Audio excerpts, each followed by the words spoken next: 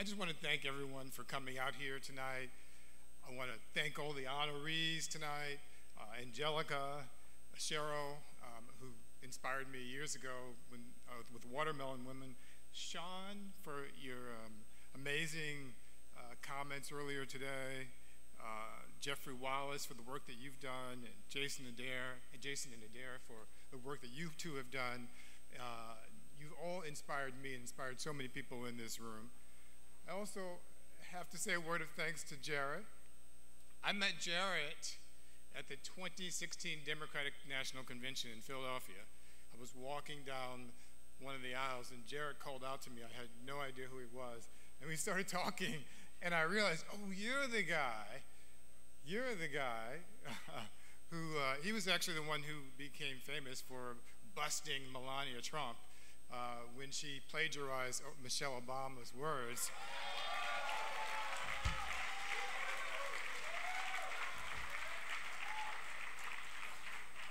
So needless to say, we became very close friends. And we've worked together closely on several projects over the years right now, and I'm honored and pleased that he's here today to present this award as well. And Renee, thank you very much for that. I want to thank my close friends who are here today, my friend Neil, my best friend Neil, who came all the way from Oakland, California to attend this event. My cousin Carice, who's sitting next to me as well, from St. Louis, Missouri, which is where I'm from. St. Louis, yeah! My ex Nathan is out here. I have to always salute Nathan for the work that we did together on the reality show years ago. And Henry Gilmore, Henry, I know you're here somewhere. Henry called me up and asked me if I'd be willing to be honored, and I was thinking, who would not want to be honored in an award ceremony like this? So thank you, Henry, and to Scott and Vincent, and to Better Brothers LA, and everyone who was a part of making this event happen. You know, we are now at a pivotal point, a juncture, if you will, in the changing of America.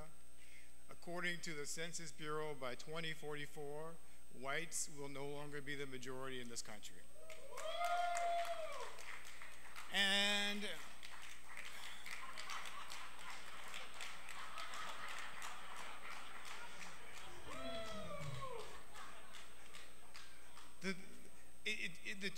the thing about this is that a lot of people are very unhappy about that.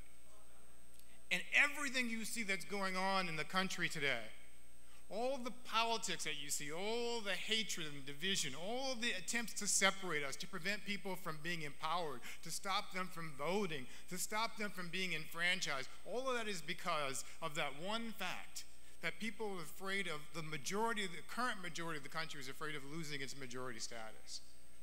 So in the context of a world that is increasingly changing, it is important that we be visible. It is important that we not be afraid to be who we are. Women are the majority of the population in this country. Let me say it again, women are the majority of the population of this country.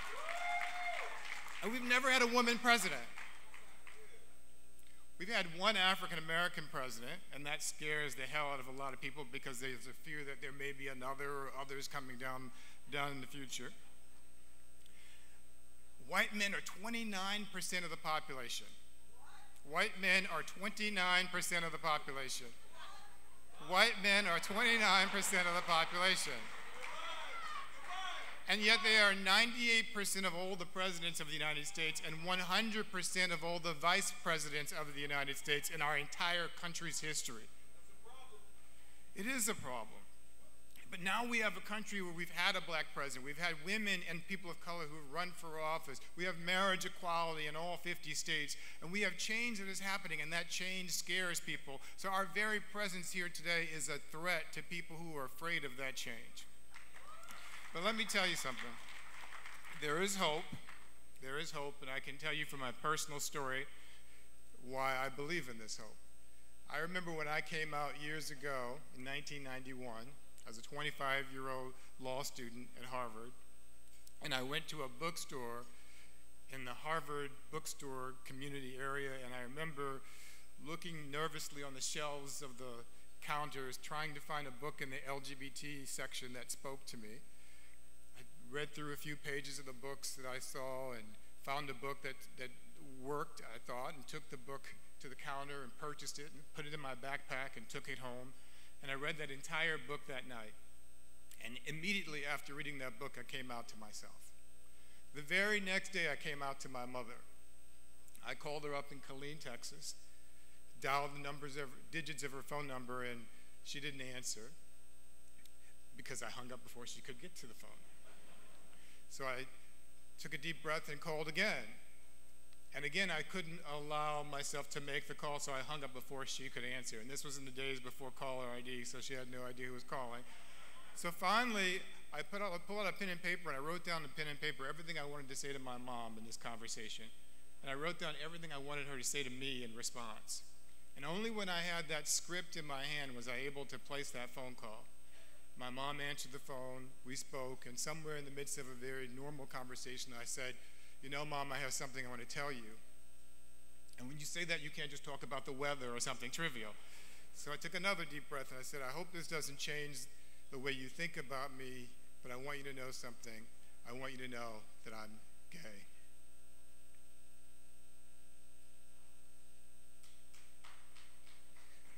The silence was the reaction that my mom responded with. There was nothing said for several moments, and then finally she spoke up and she said, "I love you." And that was the most important thing she could have said at that moment, because for me it was an expression of unconditional love, that even though she didn't fully understand what I was saying, she was willing to express to her son that she loved him in this time of need. When I was reaching out to her for affirmation and support, she was telling me that she loved me. And I know she didn't understand everything because she asked questions. She said, "Are you sure?" I said, "Yes, I'm sure." She said, "Well, maybe you just haven't met the right woman yet." I said, "No, I don't think that's it." She said, "Was it something I did?" I said, "No, it's nothing you did or did not do. This is just who I am."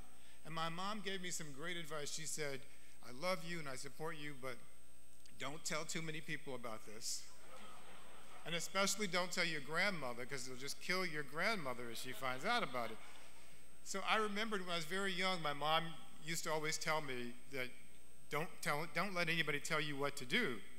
So I remembered her earlier advice, and I disregarded her newer advice, and I actually started telling people. I went to campus and I told a few people, and I realized it was a very traumatic, difficult experience, and I realized I didn't want to come out. I wanted to be out. And I discovered then the first rule of coming out, which is this: if you tell the right people, you don't have to tell everybody else.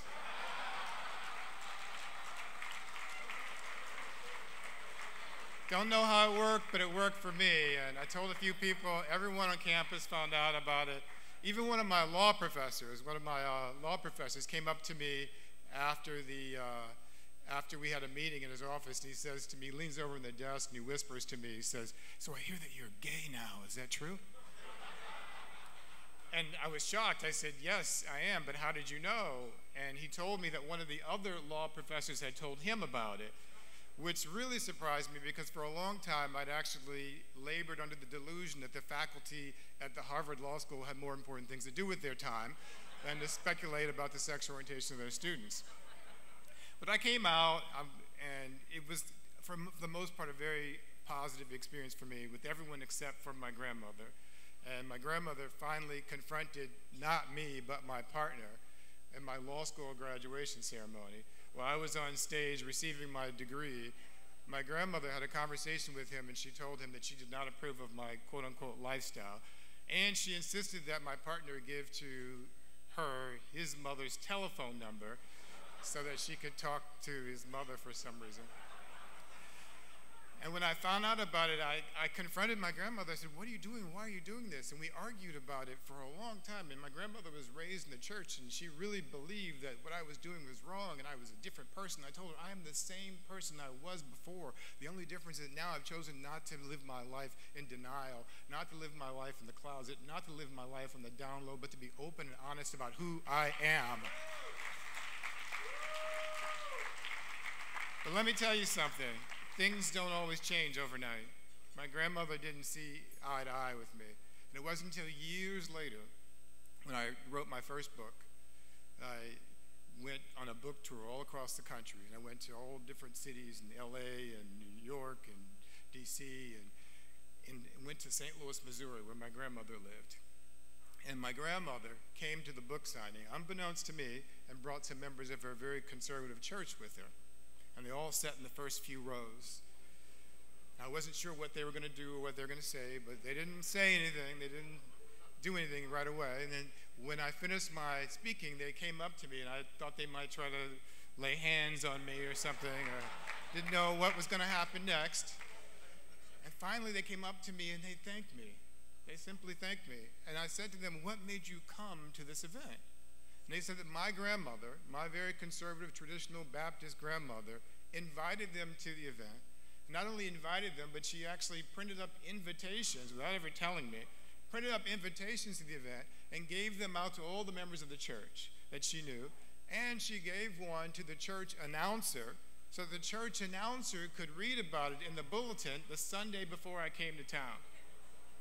My grandmother did all this, and I asked her, I said, is this true? Did you do this? And she acknowledged that she had. She told me that she loved me, and she said something that kind of surprised me. She said, the church announcer made a little bit of a mistake in reading the announcement, though. The actual announcement said, the family of Keith Boykin invite you to a book signing for his first book, One More River to Cross, Black and Gay in America. But the church announcer read, the family of Keith Boykin invite you to a book signing for his first book, One More River to Cross, Black and Gray in America. And I don't know for sure why the church announcer made that mistake, but I think it's because she assumed it had to be a misprint. It had to be a book about African-American senior citizens instead of African-American LGBTQ people. Why else would this grandmother in this church be giving out this bulletin? But the most important lesson I took from this, and the lesson I want to leave with you tonight, is this, that people can change. My grandmother changed. I've seen people change, so we all have the capacity to change. And we have to be visible in order to help people to change. And I learned the lesson that I spoke about in the video presentation, which is from the words of Audre Lorde. This is my favorite quotation in the world. I have it hanging up in the bathroom in my apartment. When I dare to be powerful, to use my strength in the service of my vision, then it becomes less and less important whether I am afraid.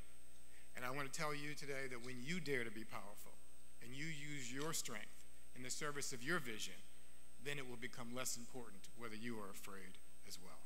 Thank you.